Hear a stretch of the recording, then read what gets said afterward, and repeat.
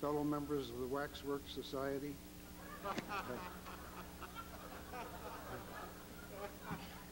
a half dozen wonders of geriatrics. The first thing Alan did this morning was take a muster. Who knows, I think 6 years from now will be a diminishing number.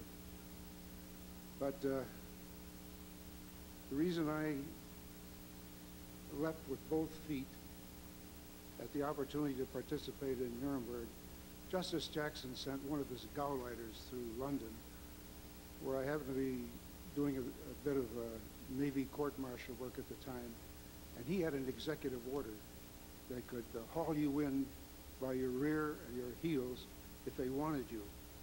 So they were smart enough to know they didn't want anybody working with them who had a sullen resentment, who was a sour belly about it. They wanted someone who had a measure of enthusiasm for it. Now you can imagine if you were a school teacher, which is all I ever was or ever hope to be, and you were offered the opportunity to participate in Nuremberg. It was love at first sight.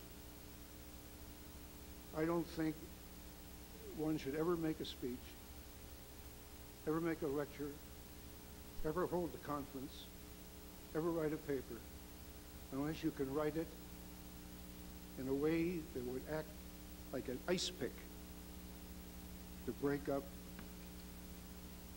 the frozen seas inside of us.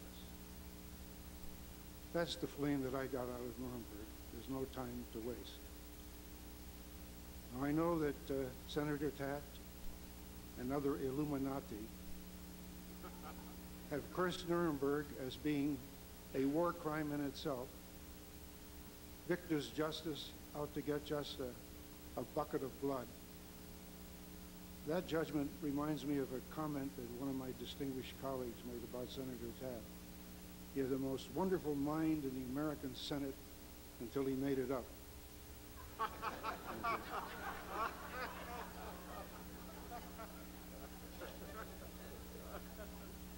I submit that Nuremberg was more than just the idle chatter of inconsequential Prussian-type bureaucrats.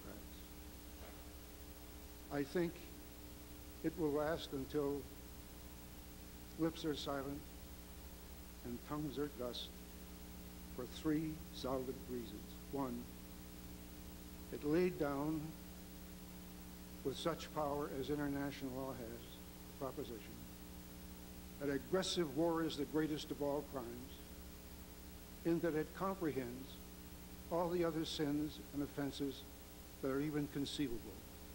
If to plot and plan and carry into execution a war of aggression, with all that went with it, is not illegal, if that's not criminal, then how can we hold pickpockets and chair pushers and land developers in jail?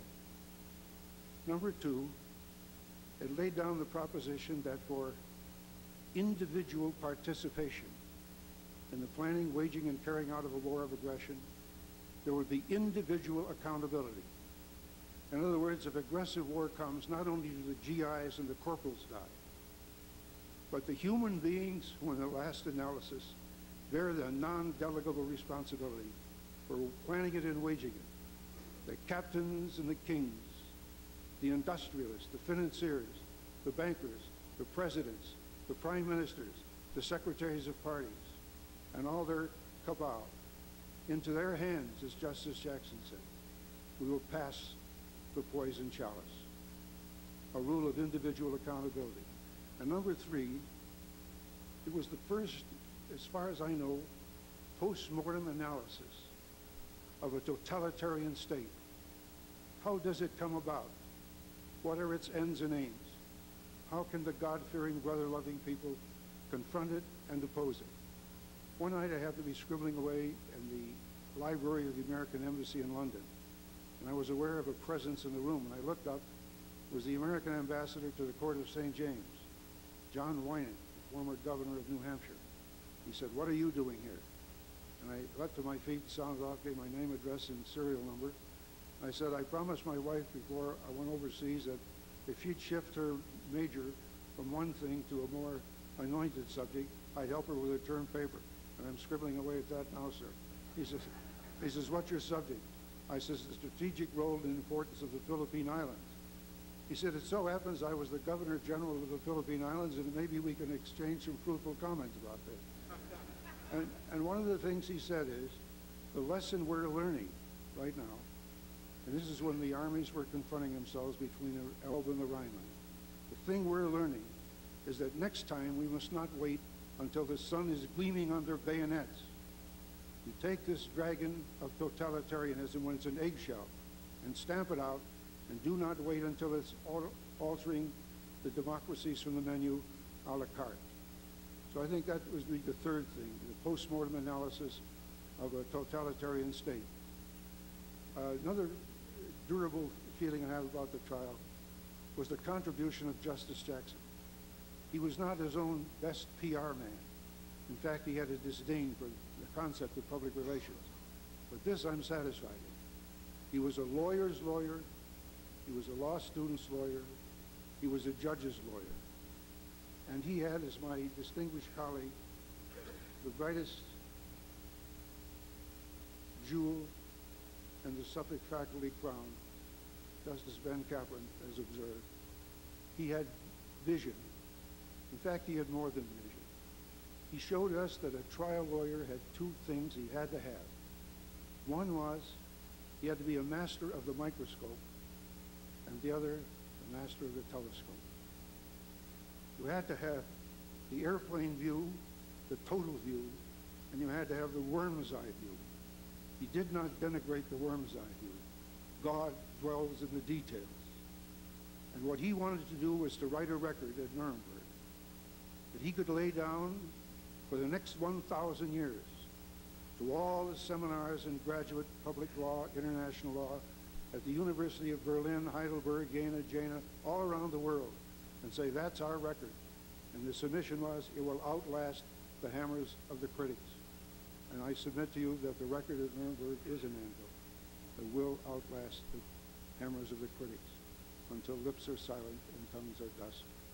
I think of the story of the effete New Englander who was out climbing in the mountains in California. He had the advantage of an Indian guide. He had a lot of trouble. When he kept his eye on the trail before him, he didn't get lost, but he kept stumbling, fumbling, and falling all over the trail. When he kept his eye on the pole star, he didn't get lost, but he had the trouble with the trail. When he kept his eye on the trail, he didn't stumble, fumble, and fall, but he kept getting lost. And the Indian guide said, white man needs the near look and the far vision. And that's what we got at Nuremberg from Justice Jackson. He says, we are here to condemn and punish wrongs. These were delicts and crimes. We're here to punish wrongs which in their calculation, these were not crimes of inadvertence or ingrained stupidity. These were planned and plotted and carried into execution. We've had despots before we had Hitler. But oh boy, the thing was, for the first time since Genghis Khan, you had the industrial urban state. You had people that knew how to be masters of the mobilized moronic mind. You had an orchestration and a deployment of all the resources of the modern state that I think made this particular challenge to the rule of law a unique one. In fact, one of uniquity, indeed, you might say. So we needed that gift of his to give us the total view and the worm's eye view, and that we had.